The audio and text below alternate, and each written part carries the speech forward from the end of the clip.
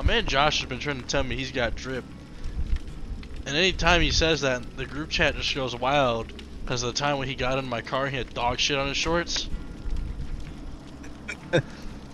Yeah.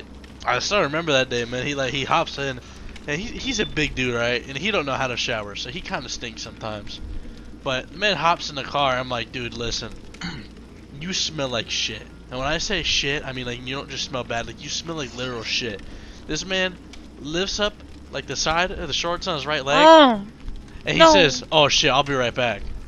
Just walks back. He just like runs back in the house, comes back. I'm like, what the fuck happened? Did you shit your pants? He's like, oh no. I sat in dog shit or something, and there was shit on my shorts.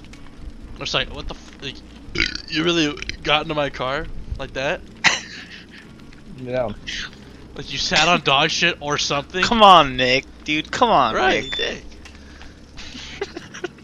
I don't see why not, man. Dude, fuck these low times, dog.